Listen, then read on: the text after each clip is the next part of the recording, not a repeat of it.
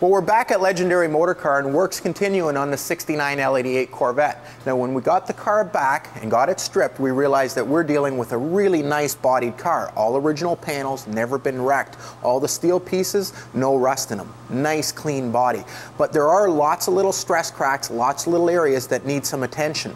One of those areas is typically where the front bumpers would bolt to, and lots of times the bumpers get tapped slightly and they create a stress crack or even create a hole. On this front corner here, what we had to do after we got it back from the blaster is we had to dig out the original body filler, and you V that out with just a little Dremel, and then you keep working on that area until you've got all of the body work out of there. You can't lay fiberglass over top of body filler. You have to get down to the original fiberglass.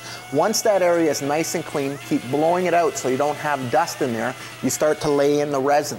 The resin itself bonds to the fiberglass, and then we start laying in strands of fiberglass. Now, as opposed to using a sheet of fiberglass, the strands will attach themselves individually to the existing fiberglass. You get a little bit better repair, especially for a small crack, and you don't get as much fiberglass build. Now, it's really important to keep putting resin on, using the brush, work in the fiberglass, put on more resin, work in some more fiberglass strands, and keep building it up until you're just about even with the top. Then you take a DA and you sand it smooth. Go back to the original step. You'll see a couple little divots in that. Lay in some more resin, a little bit more fiberglass. Now on this side, we had another problem. What had happened was there was an earlier repair here, and we saw before we stripped the car that there was actually some cracking going on. The earlier repair was so thin that it just fell in as soon as the panel was stripped, and there was actually a hole here. So the process is now is you have to, again, grind out all the body filler that's in there. You have to put fiberglass on fiberglass. It won't stick to the filler. It won't be a good repair.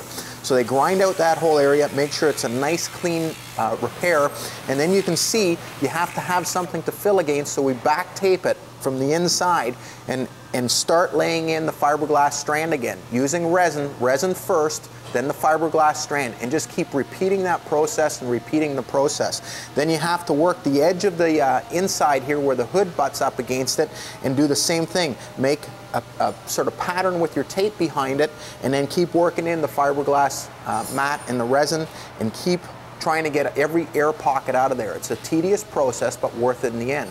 Now, once you're finished that, you have this rough sort of area here that needs to be shaped. And what you take is a simple DA, 40 grit paper on it, and just keep shaping that area, both on the top surface and the inside surface. The inside, you can use a Dremel to get it nice and round. The top, you want to use the DA. After that's done, we're at the stage that we're at right now. We're actually using vet fill to fill in on the fiberglass repair itself. And you're actually using the vet fill as well to do a little bit of straightening. The fiberglass isn't really straight, and like I said earlier, Larry wants to make this thing better than original, but just not go overboard. So that's the stage we're at now. We'll also fit the panel shortly, and then we'll start the polysurfacer process and the blocking out process.